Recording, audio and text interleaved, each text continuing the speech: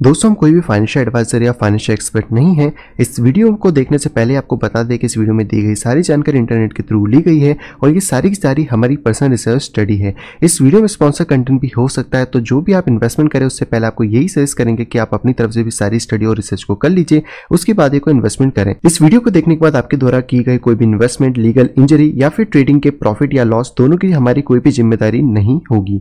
ये वीडियो सिर्फ और सिर्फ एजुकेशन पर्पस और एंटरटेनमेंट पर्पस के लिए बनाया गया है।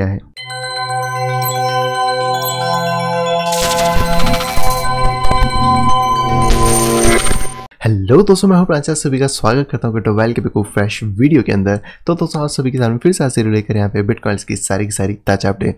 आज भी दोस्तों हम लोग करने वाले हैं टेक्निकल एनालिसिस को, साथ में देखेंगे यहाँ पे ढेर सारी क्रिप्टो न्यूज़ को जो कि आप लोगों के लिए काम की हो सकती है। तो वीडियो को शुरू से आगे पूरा जरूर देखेगा।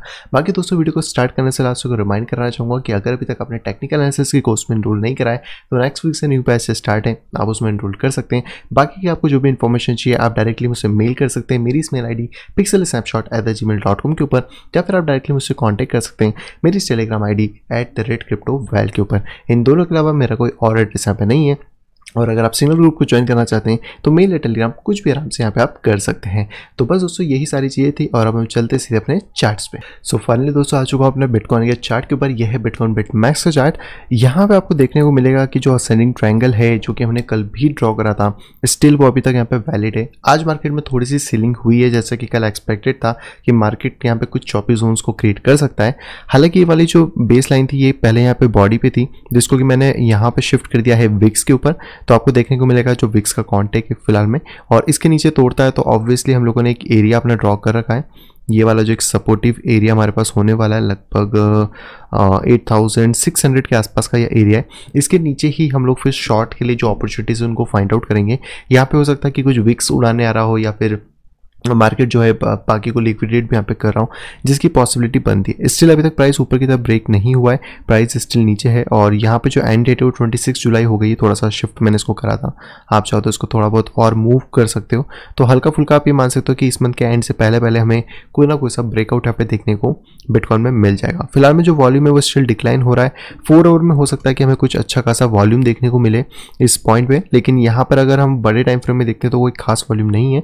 एंड स्टिल जो प्राइस है वो यहाँ पे आके सपोर्ट ढूंढ रहा है। आपको यहाँ पर एक जो लोकल सपोर्ट की अगर हम बात करें तो वो इस एरिया के आसपास है, जो कि लास्ट टाइम भी आप देख सकते हो कि मल्टीपल टाइम्स यहाँ पे सपोर्ट क्रिएट करा है। और अगर इस पर भी सपोर्ट क्रिएट हो जाता है तो फाइनली यहाँ पे बिटकॉइन का प्राइस वो अपसाइड में जाना स्टार्ट कर देगा।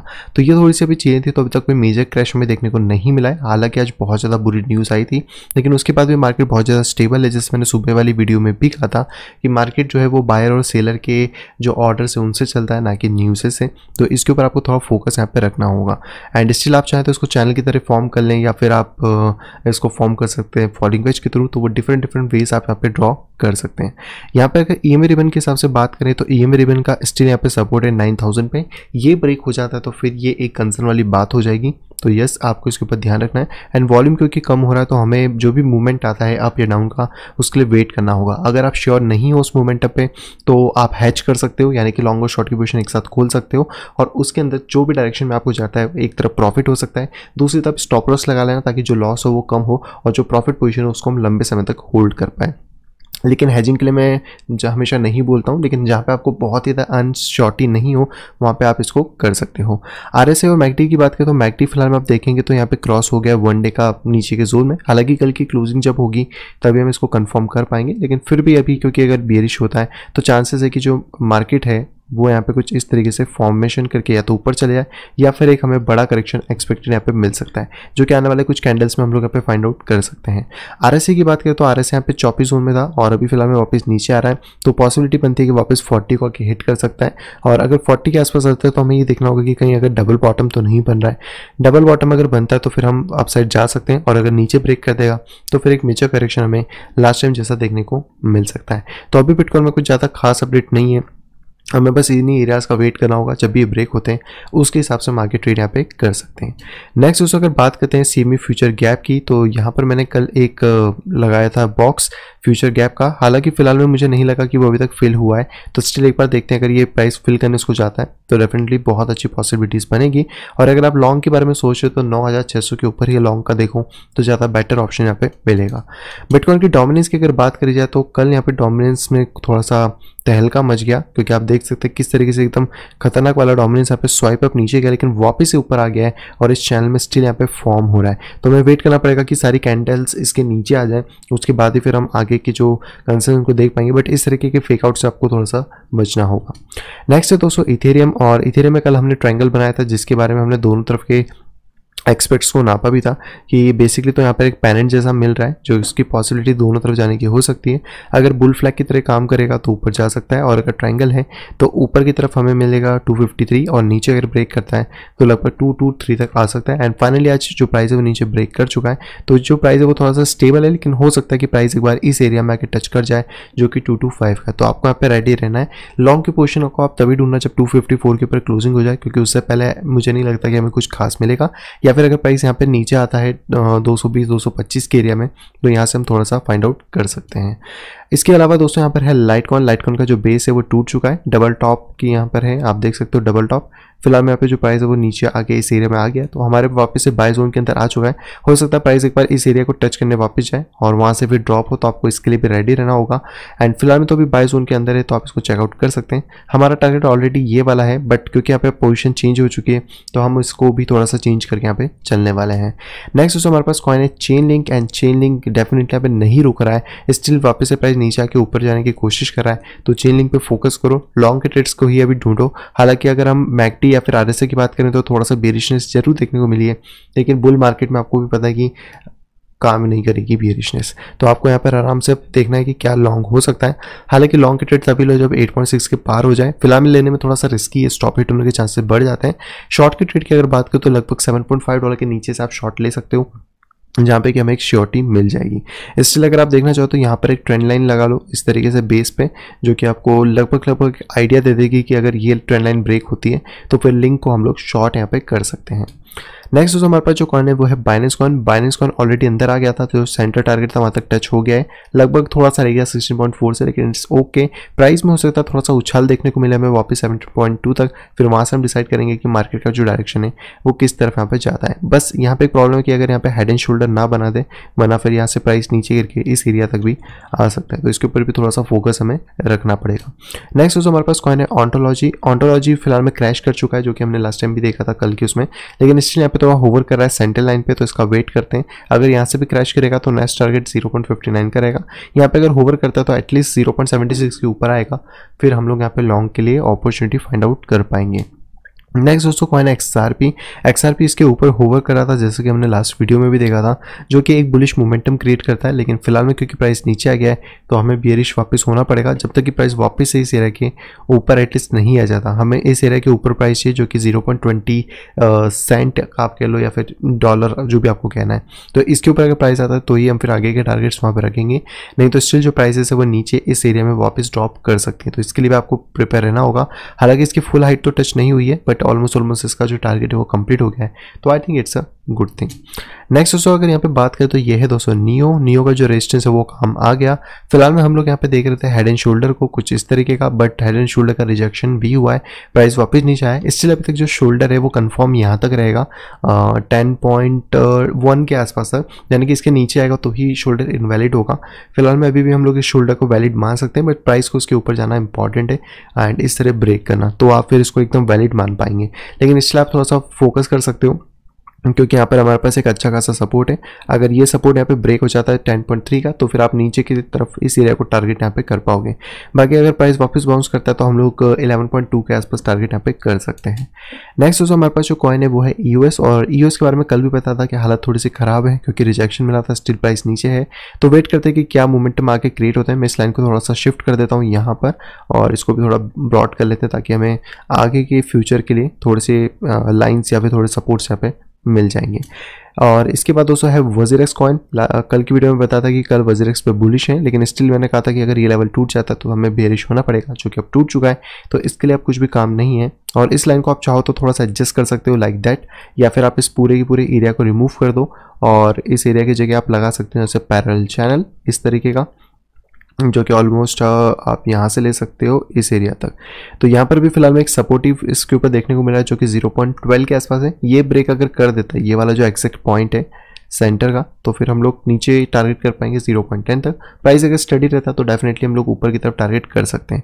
फिलहाल में बहुत ही ज़्यादा चॉपी जोन में, तो मैं यही कहूँगा कि थोड़ा सा दूर ही रहो। एक बार ब्रेक अगर इसके ऊपर हो जाए 0.14 के तो बुलिश हो सकते हैं, और नहीं तो फिर आप तब तक बियरिशनेस या फिर शॉर्ट ट्रेड्स को आप फाइंड आउट कर सकते हो। बट जो एक्यूमुलेशन चल रहा है वो एक अच्छा एक्यूमुलेशन है। आई होप कि यहाँ पे अपसाइड में ब्रेकआउट मिल जाए तो हमें ज़्यादा चिप मिल सकती है, बट अगर करेक्शन होता है तो मैं यहाँ तक का टारगेट एक्सपेक्ट कर सकता हूँ।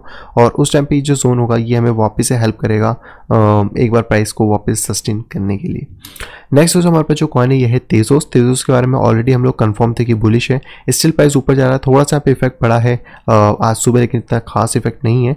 बट स्टिल मैं कहूँगा कि आप इसके ऊपर आने का वेट कर लो क्लोजिंग का, अगर आप एंट्री लेना चाह रहे हो, क्योंकि इसके ऊपर जब क्लोजिंग होगी तो ही फिर हम आगे के टारगेट्स यहाँ पे कर पाएंगे। स्टिल हमारे टारगेट $5 तक यहाँ पे रह सकता है, बट इसके ऊपर क्लोजिंग करना बहुत इंपॉर्टेंट है।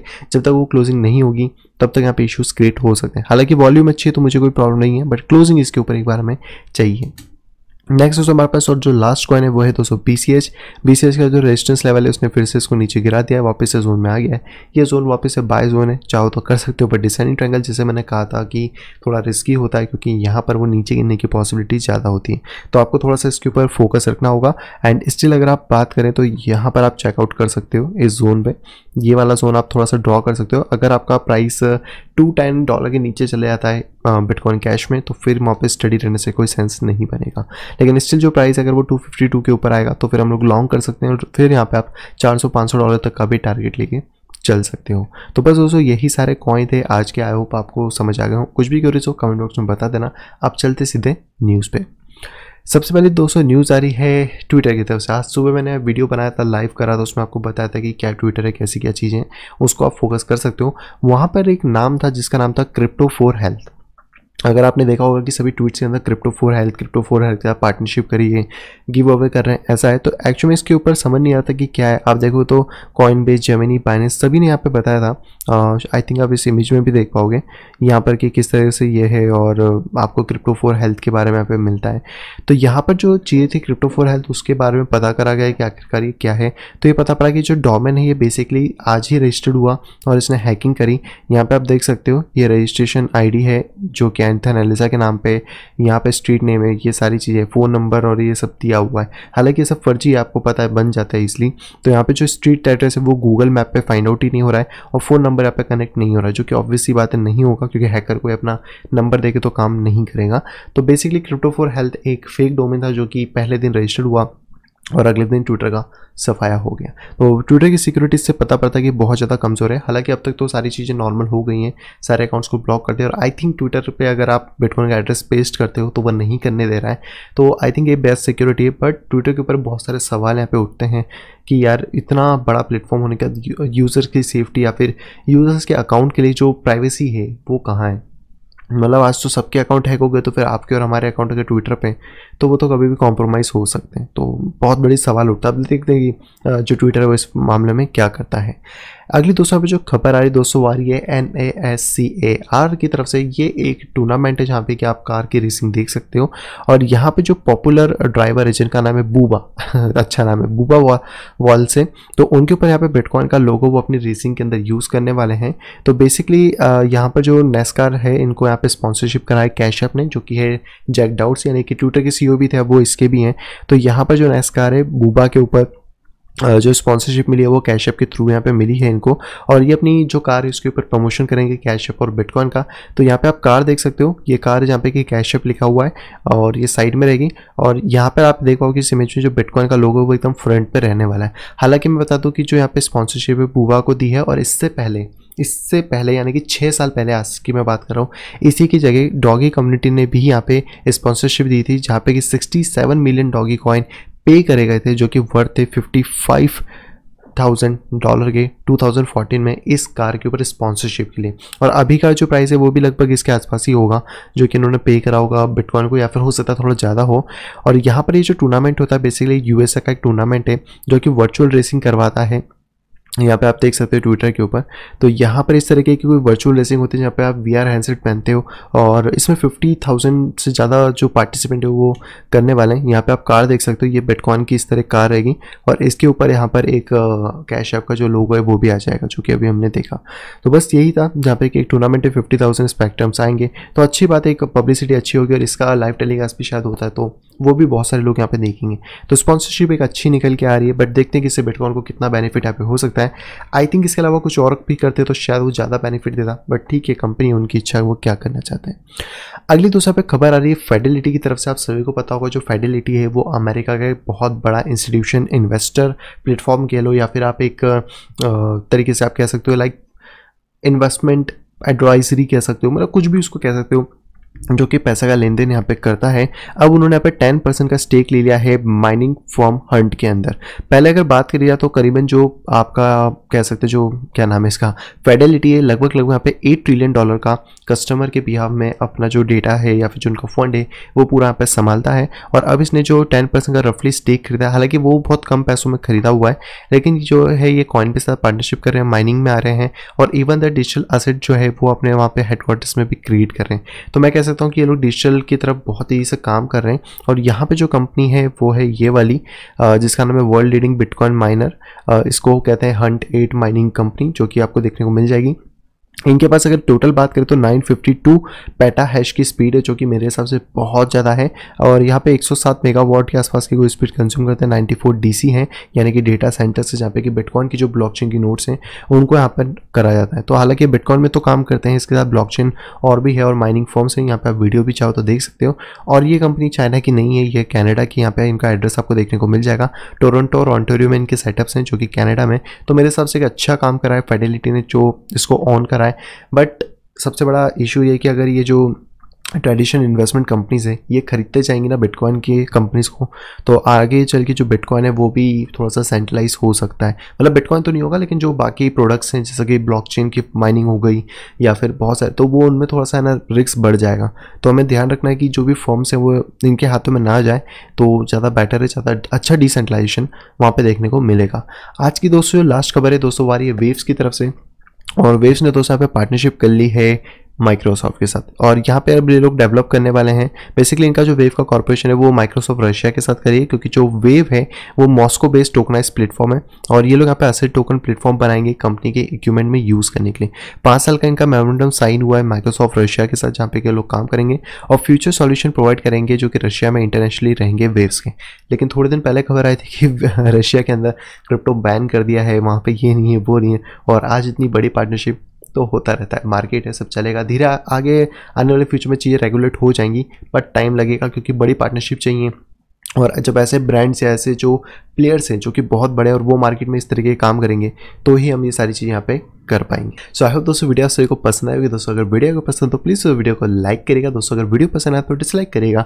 दोस्तों चैनल फर्स्ट में आए तो दोस्तों सब्सक्राइब करना बिल्कुल भी ना भूलें। साइड में दी गई नोटिफिकेशन को दबा दें और ऊपर जाके ऑल के ऊपर क्लिक कर दें ताकि आप मेरे आने वाली सभी वीडियो की अपडेट प्रॉपर टाइम पे पा सके। तो मैं मिलता हूँ आपसे अगली वीडियो कुछ इंटरेस्टिंग वीडियो के साथ। तब तक have a great day and bye bye.